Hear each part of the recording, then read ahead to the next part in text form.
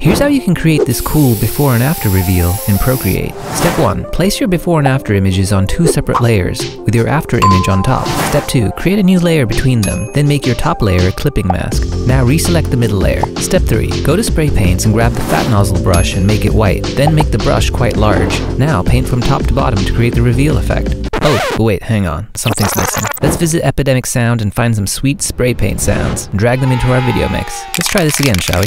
That's better. You can also try this with different brushes to get different effects. I think this is a fun and easy way to showcase your work on social media. Well, I hope that was helpful. I got a jet, but I'll leave you all with this time lapse. And as usual, thanks for letting me be a part of your art journey.